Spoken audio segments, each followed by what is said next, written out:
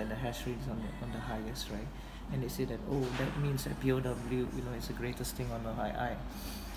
Do they first understand how the hash rate is actually being calculated? The hash rate that they see on the website is actually just the estimated hash rates of all the miners that are on the network, right? So the thing is that if you just look at hash rate itself, originally it was used to just define the machines. How, if you say your mining rig, your computer at home, what is its hash rate, right? Or your your GPU, your graphics card, what is its hash rate?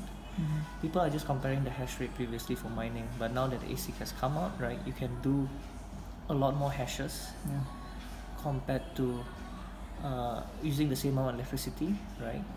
Compared to actually using a GPU, and you can do a lot more in a more constricted space, right? So because of that, so think about it, like previously when the machines first came out, the ASIC machines first came out, they were very expensive per unit. For you to get 1 million hash rates spec machine, right, you need to pay maybe thousands of dollars. But now it has gone down, right? Now it's gone down. So and miners now, new miners have gone up to $500 or $700. So, but they're still achieving that same amount of hash rate. So it just means that the technology to achieve that amount of hash rate has become cheaper, right? So if people are upgrading from GPUs to ASIC miners, then obviously the total hash rate on the network will increase. Because technology is increased. Just like when people upgrade to the iPhone 10, then of course they expect a better camera for maybe the same price, right, the previous iPhones, right? So same thing. So this is just a trend of technology increasing. If you look at the graphs that they showed, it's just showing basically the hash rate increasing just means that technology has improved so much that right now miners are able to afford machines that are more efficient and invest less for the same amount of hash rate. So maybe over here hash rate is actually at 50,000, right? Now which hash rate is like what? 80,000. So maybe there's improvement in the machines that the miners actually use, and very much possibly so, because people who are using GPUs and home computers, they are outclassed, so they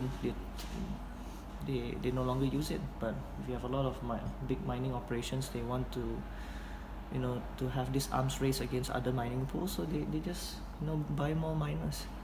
They buy more miners.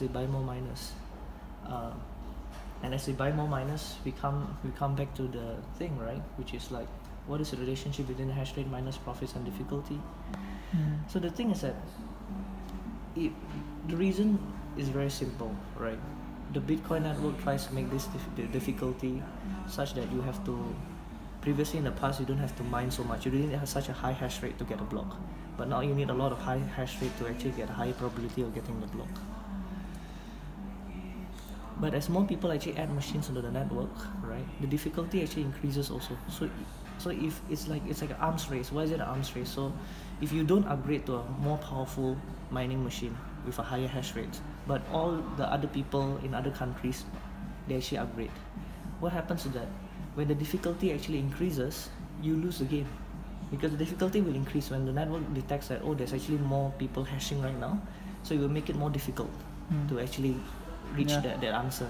So you need even more powerful computers. So it's an endless arms race, like nuclear weapons. Nobody actually know how much a powerful nuclear weapon you need, so they keep on building bigger and bigger warheads just to keep each other on top of each other, just to make sure that they can win the next block, right?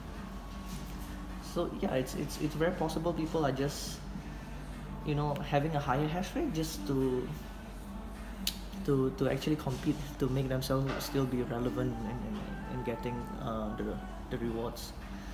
And if you talk about the profits, miners profits, so miners have to balance all these things. They have to think about how much hardware they actually want to invest, and how long this hardware can last before they actually need to throw them away and buy a new version of the ASIC miner that is actually much more efficient, uses 50%, maybe like 50% less electricity for the same amount of hash rate.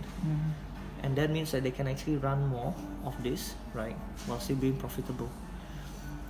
So you can get a higher amount of hash rates, but it doesn't mean that miners are more profitable.